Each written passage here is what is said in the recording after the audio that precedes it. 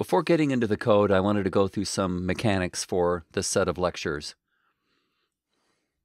So as you know, this is a series of videos that show how to create a simple Spotify app using ExtReact. What you'll be coding is an app that starts out by authenticating the user. So you'll be running this localhost. When you visit your landing page, you'll test to see if the user has authenticated, and if not, you'll redirect to Spotify where the user, logs in. Once the user has logged in, and of course that'll just be us running our own app, but once we've logged in, we'll redirect back to the running app where the app shows a list of recent releases. So this is album art for recent releases, as thumbnails. And if you select one of those albums, then we'll pop up a window showing a track list.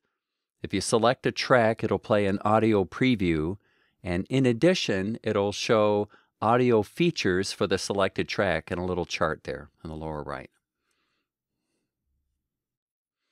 In each video in the description are links to resources like links to the source code.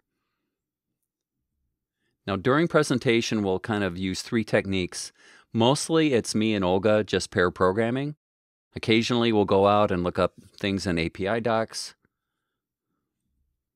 And these slides. So the purpose of these slides is really they're like anchor slides.